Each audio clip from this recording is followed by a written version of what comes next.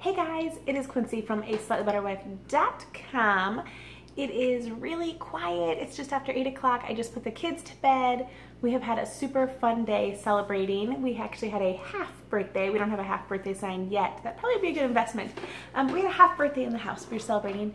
We had pizza for National Pizza Day. We played Legos. We had cookies and just had a really fun time celebrating my son turning 9.5.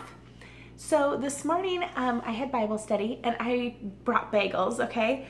And I was telling everybody about how silly I felt for having a 2-slice toaster for a family our size, having a family of 5. And I said, I don't know why I didn't just buy a 4-slice toaster. So let me back this up here a little bit so you can see this. It's a gorgeous toaster. It works great. My only complaint would be like the buttons, the words wore off like right away. But anyway, great toaster, okay? When our original toaster that I think we had gotten from our wedding or something had worn out, it literally would not go down, it wouldn't heat up, it wouldn't work anymore, it was done. And I researched and researched and researched toasters forever, like literally for 3 months. I researched before I bought another toaster. We were like toasting our toast in the oven because I was like so dead set on I had to have the perfect toaster. And I can laugh at it now and it seems silly. And not only that, when I placed an order for this toaster, I did it through Amazon, not realizing it had a 2-month wait on it.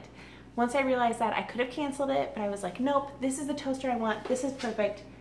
And then it came, and the first time we used it, I was like, oh, it has like that burning smell. And I just had like buyer's remorse like right away. Like that new appliance burned, it just stuck to me like, why did I get this? This is really small. This is not the right size toaster for us.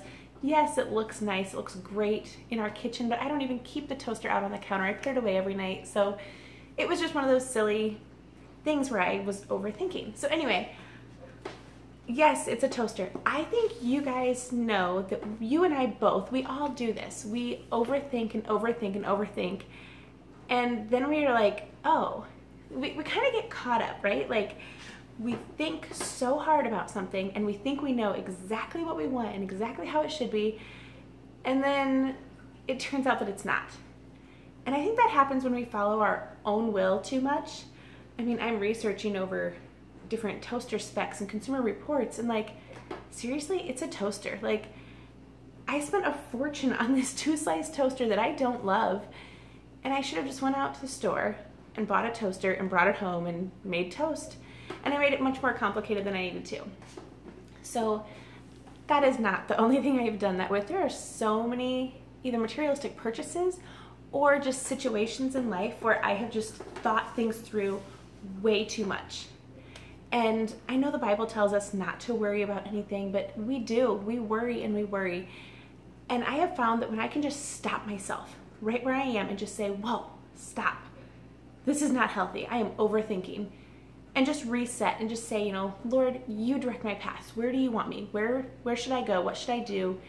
Even on situations like buying a small appliance, I think we can really get a lot of clarity. So if you're having any issues like that, where you are just overthinking, or you know you've done it in the past, or you're likely to do it again, just take a step back and just say, Lord, lead me where you need me. And He will, and He definitely will. And I just want to encourage you guys to just stop overthinking and just start doing, because sometimes even when you overthink for months and months and months, you end up with a 2-slice toaster that is pretty pointless to your family. Overthinking does nobody any good. That's all, guys. I hope you guys have a great night, and I will talk to you soon. Bye.